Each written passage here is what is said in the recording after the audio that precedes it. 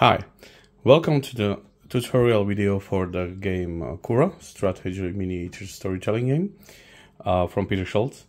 Let me just start to describing you the rules, starting from the character creation. So you have this character sheet, which is also your reference sheet. Therefore, there are plenty of texts that will help you to create a character and also to be a reference sheet for you all the time to cover all the necessary important rules. Okay, so at first what you need to do is to name your character. So I put the name the Victor Goldenhand, then just some details about you. I am ex-corpo, ex-military, I have one eye, I have a beard, I have gray hair, I'm biting nails, I'm smoking one after another cigarette. So those are my flaws and my physical traits. You can basically put anything you want. Now there are 4 basic skills which you should put 4 numbers into it. Divide between them, so 5, 4, 3, 2. The bigger the number, the better the skill.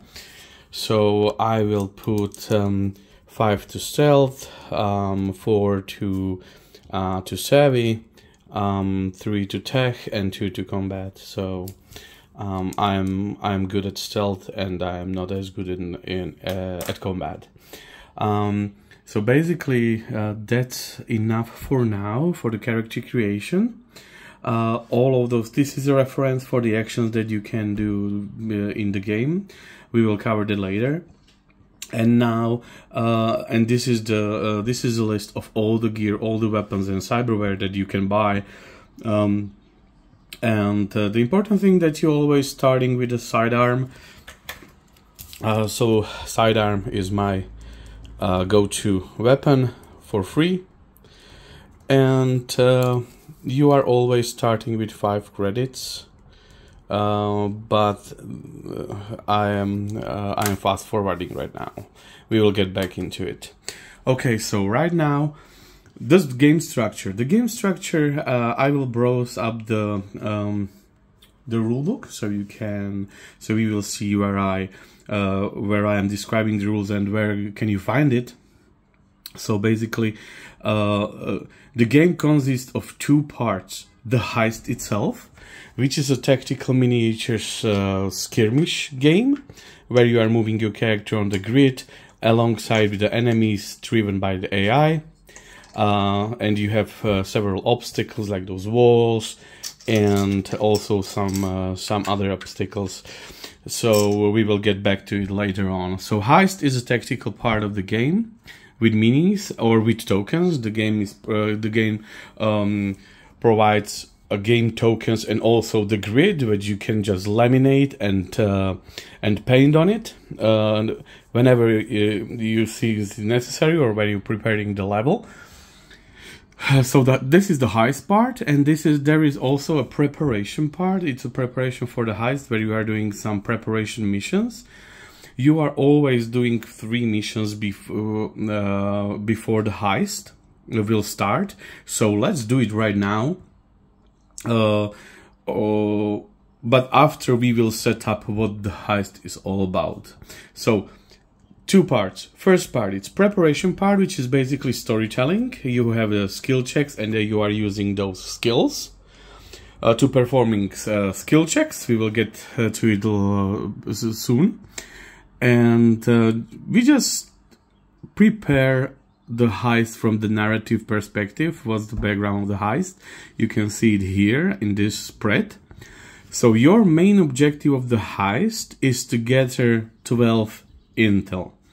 So intel is anything you need, anything necessary to get the job done. So for instance, physical files, finding clues, sabotaging security cameras. Intel is something like your currency, which show you how well did you perform during the heist. Every time you exiting the heist via its exit area, So the heist will consist of several of such levels. This is one level of one heist level. Every time you leave the heist area level, you can choose to leave the heist at all, even if you do not have at least 12 intel. But this is considered that you failed the heist, and if you fail 3 heists, your career is over and your story too. So it's game over for you, for your character. Okay. Also, you can get killed, but when your HP will lower to 0. So this is how you fail. And if you get a 12 intel and you leave the heist, you are successful and you get the reward. And the reward is twice the number of intel you have in credits. So if you have 12 intel at the end of when you leave the level, you get 24 credits for this heist, and it's a successful heist. Okay, so how we set up the heist? Set up the heist. It's basically the heist background. So it's a narrative thing, but also it will provide you some modifications for the heist itself. So at first, let's just start it. Roll 4d6. I am rolling 4d6, and I will resolve one after another. So the first one is the corporation. So the corporation which will be the target of my heist, is 5, which is Arachitech. It's high-end Militech corporation. And enemies have +1 armor, +4 HP, +2 range attack, and +2 melee attack, which basically means in that moment when I step into the heist, I will be just insta-killed, because it's just the start of the game. The higher the number of the corporation, just the more hardcore modifiers the enemies have. So, but don't worry, the game is recommending to use Omnisense Corporation as a first corporation, so let's do this right now. So I'm going for Omnisense, which is a media and entertainment corporations, and the modification is that enemies are always soldiers. So we are using these stats for enemies. Anytime the enemy appear, it will be a soldier. So this is something like a starting scenarios for you. The game, I'm recommending to use this Omnisense for a couple of first heists, just to get better, just to find out your tactics, your style of play, and so on. So Omnisense is for you when you want to just have more calm down heists, not as hardcore as Neo Synth, for instance. So yeah, so we have an Omnisense. So our target is an Omnisense Corp, and you can just wrote down that soldiers only.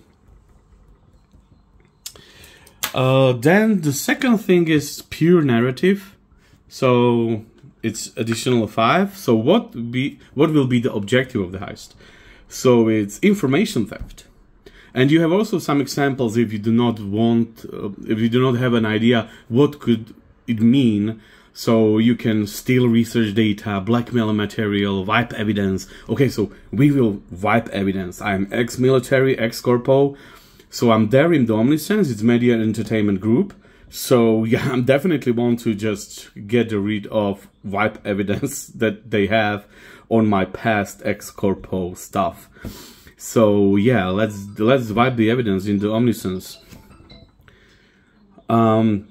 So the third thing is the client.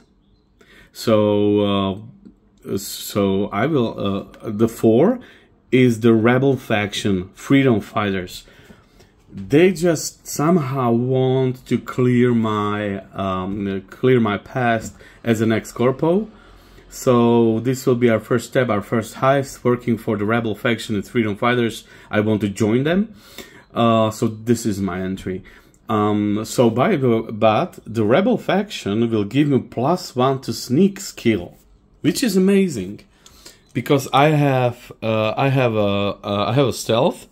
So it will be 6. But for this mission, so it's 5, and this will be like 6 because the rebel faction is my client. And the last thing is 5. It should be our main group of enemies will be cyborgs, which will not the case right now because we have all the soldiers because of the omniscience. So that's the preparation for the heist. We know what to do, what we need to do there, and so on. And here you have also, we spoke about the reward. So yeah, we have everything we need to get into the game. So fine. Now the preparation. There are some things, some missions you need to do before you step in. Before you step into the corporation building of the heist. And those are the preparation missions. Right now, every time before you start a heist, you need to do those missions. You need to do 3 missions, no matter the outcome. You need to do that, and you are using your skills to perform those missions. So every single mission has a narrative background about the mission, and then is a skill check you need to do. You need to do to be successful in that mission, and then you will see if you get the reward or if you get the complication. Depend on your outcome. So let's do the 3 missions. So it's 2d6. The first mission necessary for the heist preparation is 7, which is stole weapons from a cargo ship at a port. And to do that successful, I need to do a tech skill test. So I have a tech of 3. I'm taking 3d6. This number means how many d6 you roll for the check, and then I'm rolling. I will roll, and then you will just pick up the highest number you have, and I have 5, and you will see what's the outcome of this. So I have 5, which means if I roll 6, it's full success. I get 3 credits. And also the reward, and partial success, which is 5. I will not do the 3 credits, but I will get the reward.